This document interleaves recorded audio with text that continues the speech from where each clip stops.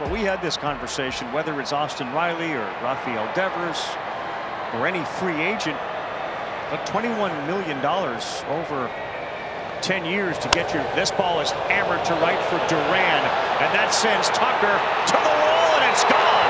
Jarren Duran following up with double with a homer, and a two-run shot puts the Red Sox back on top. How about Jarren? Another ball that he hits in the air. Third one of the night. This one a blast. Gets out ahead in front of it. Feeling comfortable at the plate. Gets that 84-mile-per-hour cutter. Slider if you want. Doesn't miss it.